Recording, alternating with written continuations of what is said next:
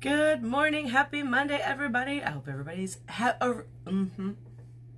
that again. I hope everybody had a great weekend, and we are going to start this week off with a positive thought in our head. Today is Monday. It is a great day. It's going to be an awesome week. What? Positive attitude. It's all you got to have to make it through today and the rest of the week. Really? I mean, don't make it so difficult. I know everybody does. So my question to you is, how are you using your mind today to make yourself feel great or not? That's a great question. I got up this morning and I did my workouts. I did my Fit Girl workout. Technically, I'm really on week 4 because I started a week earlier with the workouts that they had posted. So I'm actually on the last week of my Fit Girl challenge. And today was day 15 of Morning Meltdown 100. And it was, I always say it wrong, freestyle flow. So it was more about just getting into the week. In my personal opinion, it was great to start off the week with just flowing through, doing some yoga poses, but not really, just more like stretching and just getting into your breath and finding yourself, if you will. So I found myself this morning. I found myself in my living room stretching, and it felt really, really good.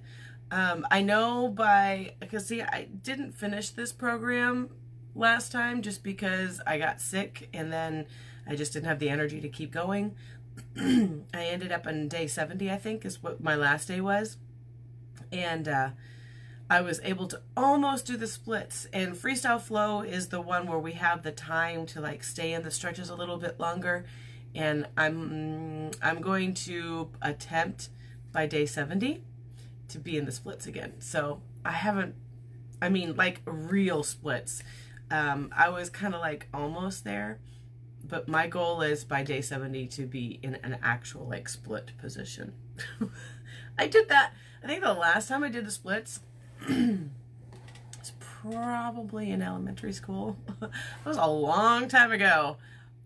Like, wow. I was bad story or a good memory, but weird. I was in a private school for my 1st through 4th year of school, and I was a cheerleader. But I think it was only for 1 season. And you know, when you're in a private school, you couldn't wear, I think we had to wear jeans. We had to wear a white long sleeve shirt, buttoned up at the top with a little red bow, and then a red t-shirt over the top. That was cheerleading way back when. Yeah, and I was the one who could do the splits back then. So here's my chance to show myself up and say, I can do the splits again. Oh my gosh, what a memory. Isn't that weird how sometimes just things just blow your mind? I was a little cheerleader. But then I got into public school and nobody liked me, so I wasn't a cheerleader anymore. So, whatever. My life could have been so different if I was not traumatized as a child. I'm just kidding. That's just too funny. Sorry. Well, you are going to make up your mind this morning. You get up this morning and you think positive thoughts. Today is a great day. Today's just another day, and we're going to make it an awesome day, and we're going to make it a great week. Yes. Yes. Let's do this.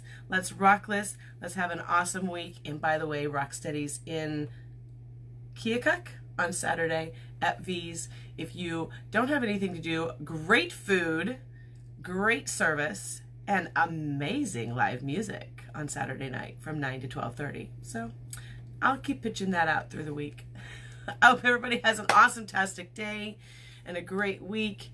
Thank you so much for your love, support, and encouragement. You all are amazing. And don't do anything I wouldn't do.